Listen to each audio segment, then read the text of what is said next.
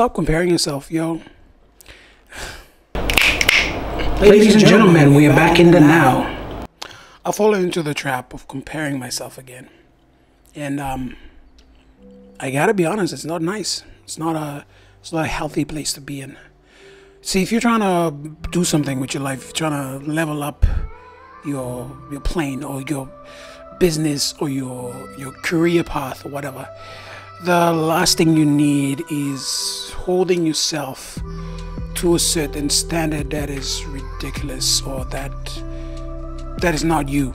Okay, for example, say two students who graduated 4 years apart in uni, the same field, they got same accolades, same credit score, but the person who graduated 4 years earlier didn't get a job, is still struggling, still living with his mom, got a deadbeat job somewhere and just gave up on his dreams.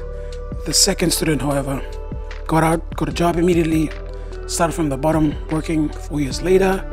His somewhere fancy house, good family, has a car, bumps into the friend, hey, what happened? See, two things happened. One, the first person didn't work hard enough, gave up on his life. The second person worked hard, didn't give up, didn't let the limitations of society hold him back from his dreams. He pursued and he was determined and he achieved what he set out to achieve.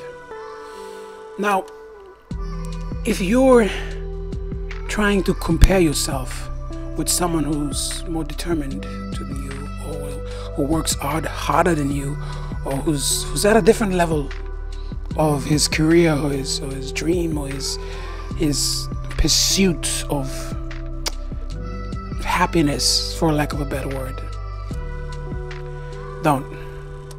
you don't know his story, you don't know his upbringing, you don't know what they were raised. It's his time. Every dog has his day. It's his day. Let him have it. Let him have his moment. All you focus on is you. Okay? Focus on you. Put all your time and your energy. You know, it's funny that we allow external forces to dictate how we feel. For example, and I do this all the time. Every day that I look at my bank account and it's not filled up, or if it's not somewhere that I want it to be, I just feel this urge to scream at myself, right? But why? Why is it that I let that number on a screen determine how happy I can feel? If I look around myself, I have a roof, I have food, I have a shower, I have water, I can breathe, I have family, I have a mobile device, I have all this equipment that I am grateful for, and yet a single number that is on a computer screen determines my happiness or my value in life. Let's talk about success for a minute. See, success is very subjective. If your success is defined as monetary or material things, you'll have a lot of problems in your life. I'm saying that because I know that my success, it was monetary. It was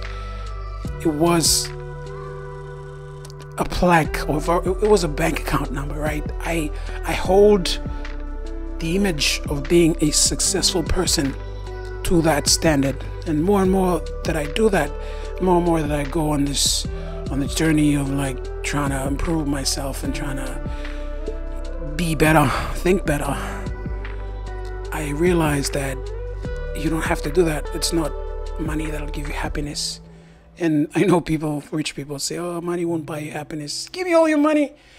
Jokes aside, they have a point. And the point is, you need purpose. Everybody needs purpose, okay? If you can find your purpose, you will truly be happy. A lot of people spend their lives looking for their purpose, trying to do what the society tells them, but ends up not finding their purpose. Gotta find your purpose. Yeah. Anyway, this has been nice. I hope you enjoyed it. It's another episode of Let's Chat. yeah.